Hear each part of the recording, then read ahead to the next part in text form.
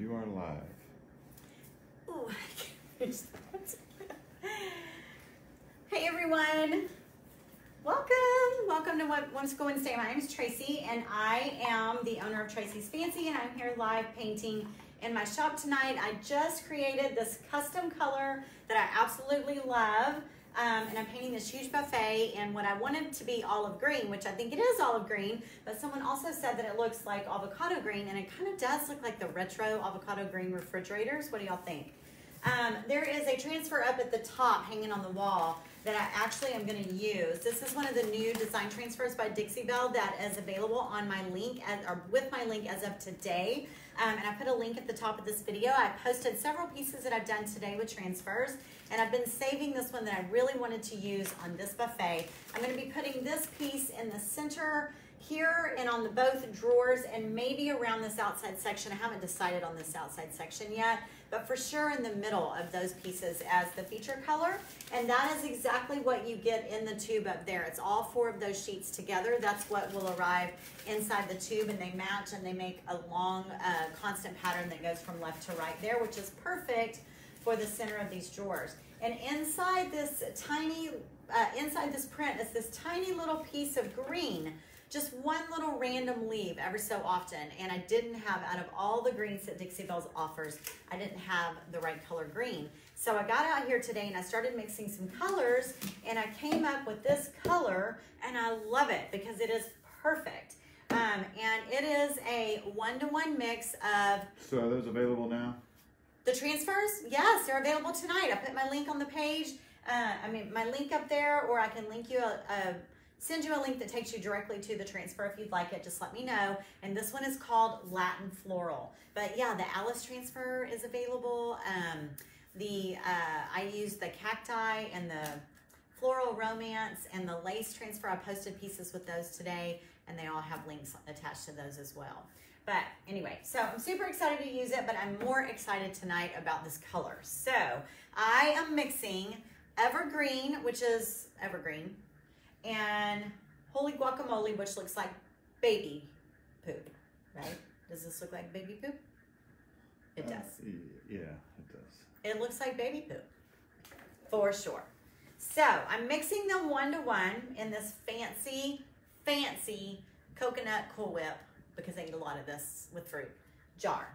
All right, so I'm hopefully gonna mix enough up to do the whole thing. I'm just gonna, right now, I'm gonna do 2 spoonfuls. I only did once. I was just live over on Dixie Belle's page. We had lots of internet issues.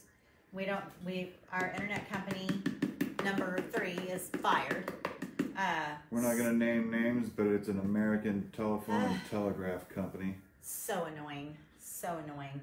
Anyway, it's a 1-to-1 ratio. I just did 1 tablespoon of each color over there, but I'm gonna do 2 of each color right now.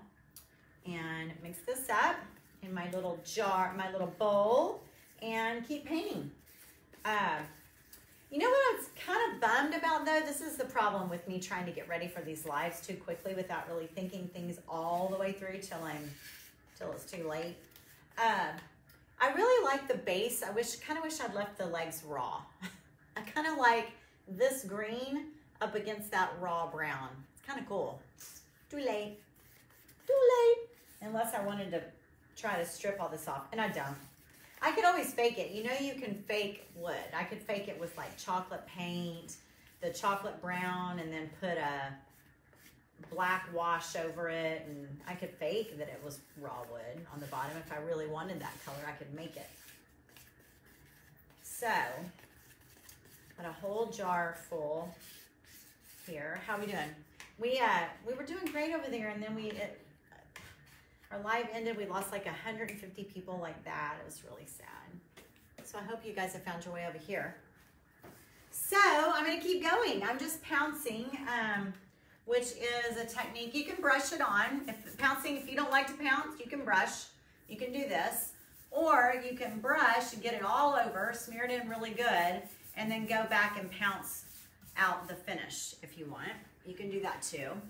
Does anyone have any questions about this process and why I'm doing it? If you followed me for a while, you know that I love to pounce or stipple. It's just a great way to apply your paint with minimal brush strokes. Did you notice I'm painting tonight with no water? We usually always have water on hand when we're working with Dixie Belle paint. It's a self-leveling paint, but it levels even better if you add a little bit of water to it. Just spritz a little bit of water. Same thing though, if you do this, it sort of thinks that it's being sprayed. People are noticing you're on a green kick. You know what? I wondered if someone would notice. I'm really not. I don't think I have one green thing in my house, do we? No, we don't. No, we don't. I don't know. Maybe it's like Jonesing for spring. I don't know, but no, it's that when I looked at that transfer up there, I just was like, what color do I want to do? I don't want to do turquoise. I don't want to do pink. I don't want to do yellow. I didn't want to do black. I didn't want to do gray. Why aren't you using water on this tonight? Just to show you another way. Just to give you just to mix it in. Just mixing it up. Mixing it up, showing options. You can. Water works. Water works too. But this gives you really good coverage in one coat. For sure. I mean, I really probably wouldn't have to do a second coat of this if I didn't want to, especially if I was going to do a glaze or a wash or anything over it. So pouncing would probably be good on a surface that's kind of, you know, sometimes you get that laminate that's peeling up a little bit. Yes. Since it's textured. Is this your question? Yes. Yes, it is. It's really good for slick surfaces. Pouncing works really, really good. So if you're painting on metal, formica, plastic, anything like that. Or anything with a non-even finish.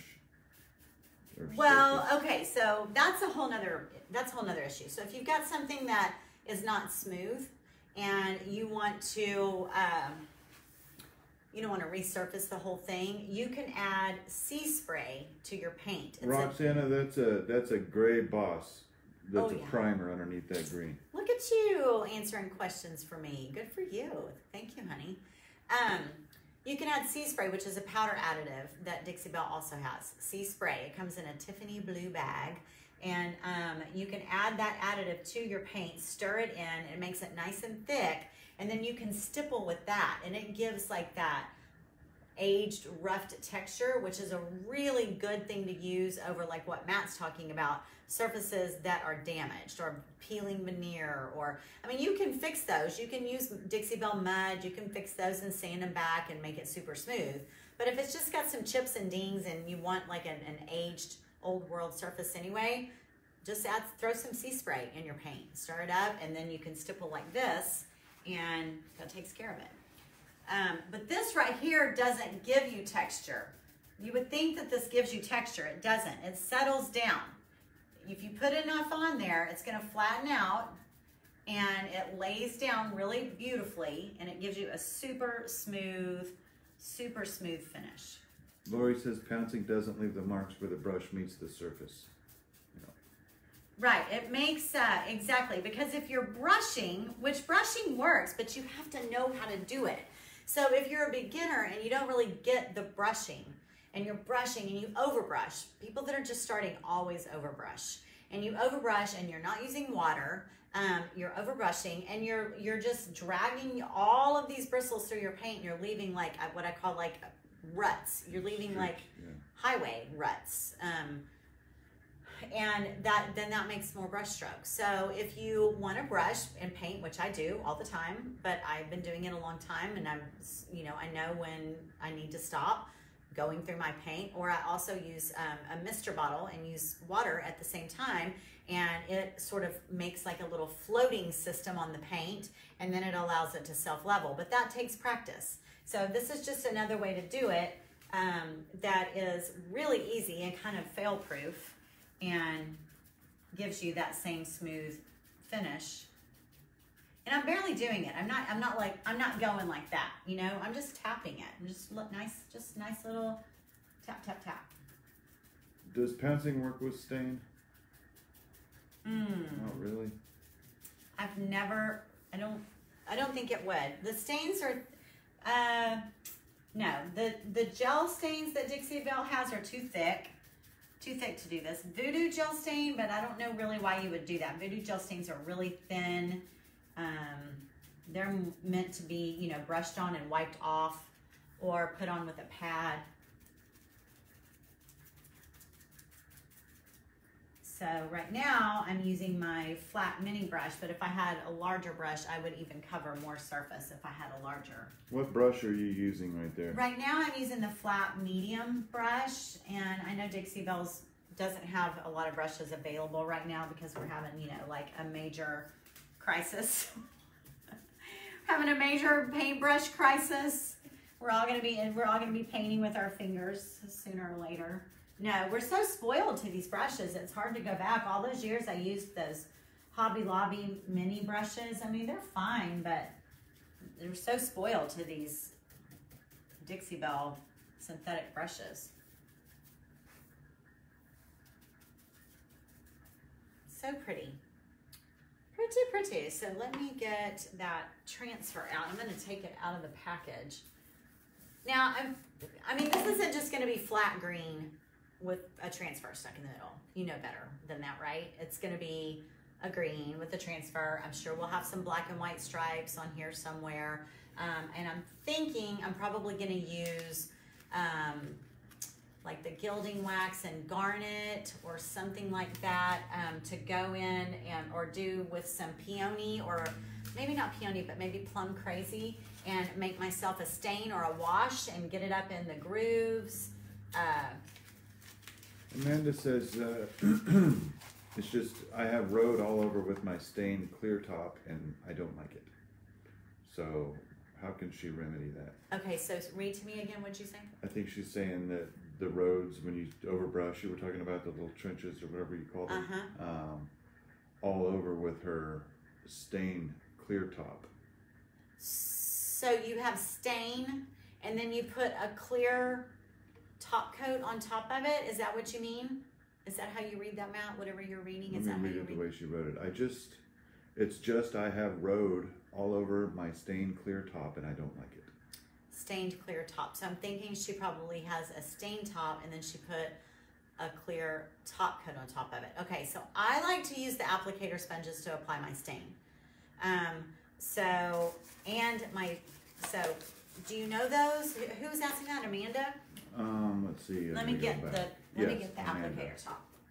I mean the applicator pad. Debbie, she made that paint, that color herself with what was that, avocado and what else? Holy Guacamole. Holy Guacamole. With Holy, it's 1-to-1 ratio. Holy Guacamole and Evergreen. So this is an applicator pad. They come in a pack of 2. Dixie Belle has them. This is what I use to apply my stain. Unless I'm putting on a heavy stain, I'll brush on, but I use something like this to pull off the excess so that I'm not using a brush. And then when I put my top coat on, especially if it's a bit like this up here, I'll top coat up here with one of these, because it's just a big flat surface. I don't want to be running my brush back and forth. I'm gonna apply my top coat. She says, yes, I use those. I think that may be too much to coat. Oh, so she did use this. Sounds like it. I have a blog I would love for you to go look at. It is on my website, and I believe, oh gosh. You know what? I'll go back through here, Amanda, when this is over and find your comment, and I will send you the link to my blog. It's a blog about applying top coat with the applicator sponge, and it also has a video in it. Oh yeah, she said, she corrected herself. She said maybe too much top coat. Too much top coat or too much overworking of your top coat, I'm thinking. Because you'll see in my video, I have a really good video where I dip it. I actually use one of these Cool Whip lids, just like this. And I dip it, and I put it on flat, and I just go from one side to the other, and I move my sponge. Then I dip it again, I go one side to the other, the next row, and then the next row, and then I let that dry, and then I go back and I do it again. So, I don't know. It's hard to say because I can't see it, but I'm glad to know that you're using one of these. And yeah, she was overworking it, and she wants to know how she can fix it now. Okay, so you're going to have to sand it. You're going to have to sand it back. You're going to have to sand it. You don't have to sand it completely off, probably, but you do have to kind of get back in there and rough that up, buff it out as much as you can, and then reapply. It's hard to say since I can't see it.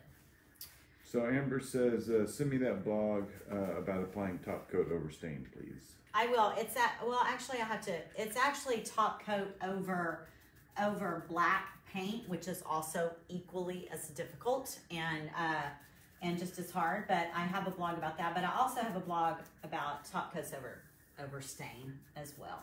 So I will. So anyway, I'm glad y'all like this green. I like it a lot. Oh, I know. I was opening this so that we could see. So we could see the green leaves in it. Can you see that pretty clearly? That looks really good, right? Mm-hmm. I think it's going to be really fun. I think it's going to be really fun. Really fun. I think. Crazy? Too crazy? Not as crazy as your last one. Matt thinks my last piece was too crazy. I call her gaudy. Did y'all see it? I hope you did. I love her. I might be stuck with her a while.